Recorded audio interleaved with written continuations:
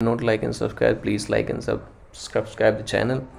So today I am going to show you how you can manage the user enrollment and device enrollment. How you can create that. So if you are new to this channel, this channel is all about if you want to learn something regarding mobile devices or Windows or Microsoft Intune or anything related to the mobile device management like Workspace ONE or any other MDM solutions, right? So if you are new to this Microsoft Intune ecosystem, so this is Microsoft Intune portal. If you go to the devices here and click on Apple iOS and iPad devices, and here you see the iOS and iPad enrollment. Okay, once you click on that, there is some prerequisites, right? As you already know, you have to bind your Intune with Apple MDM APNS push notifications, which is I have already made video how you can bind that. You can go through. Today I am going to talk about this enrollment option, right? So you see it's in preview mode, so it's not in public preview mode. It's not in for the public use, so that's why they have put preview mode. So I'm talking about this, how you can manage the user enrollment and the device enrollment option. So if you click on that, you see you have to create and manage enrollment type profile for iOS users that have the personal or corporate devices. This profile deploy the devices enrollment type options to users setting up their devices through the company portal. So if I go back to this article, you see, right, so there are two type of enrollment actually. The profile you have to create.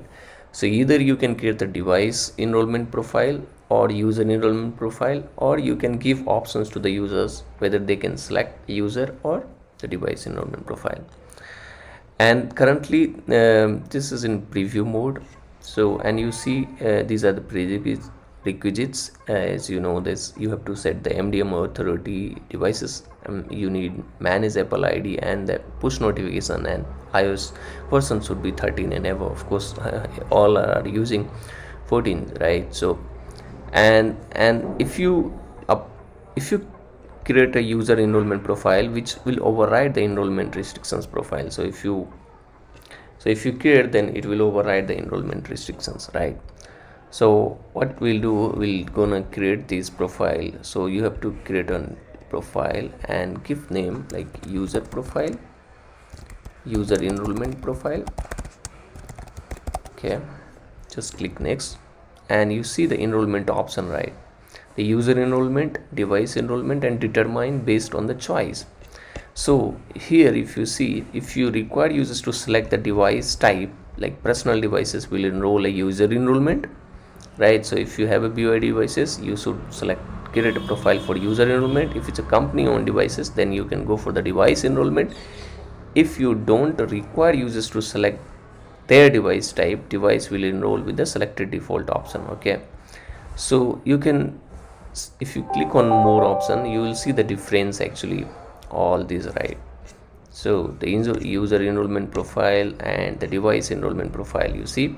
So in the device enrollment profile, this is what I was showing on the portal. All the user in this profile use the device enrollment.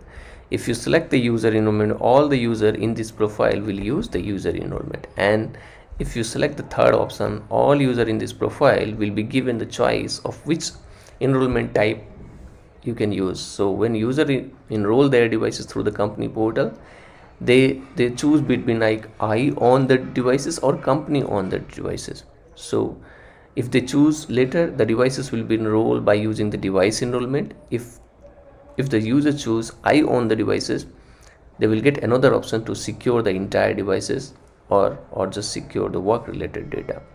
So end user selection of the whether they own the devices, or based on that they can determine which enrollment type is implemented, right? And it will also reflected on the device attributes in the Intune, right? So let's get to for the BYD devices, right? Personal devices, user enrollment, select next, and you can apply to the all groups or the selected users, and click next. That's it.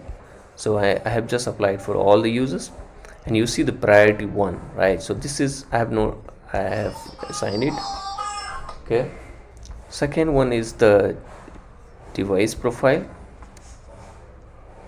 Okay, device profile, click next, and you see the device enrollment profile. Click next. Similar, like you can apply to selected users, right, or all users, and that's it. So you see the device profile is priority 2, and again if we quickly go optional, so you can give any name, and I'm determined based on the user choice. So I'm selecting, okay, and you see all 3, right? So I want this device profile has to be on first. So you see, you just drag up and drag down. So the device profile is the first, and then second is user profile, and third is optional. So you can define the priority as well. So this is how you can create the device file enrollment profile based on your requirement, whether you want to use the device profile for company owned devices, or you want to give options to the users, or you can just use the user enrollment profile for personal devices.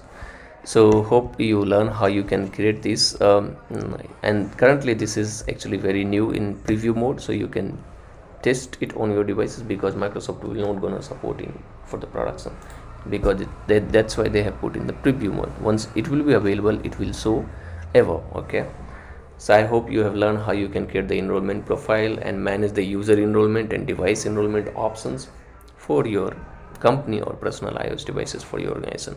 Till then, thank you, have a good day.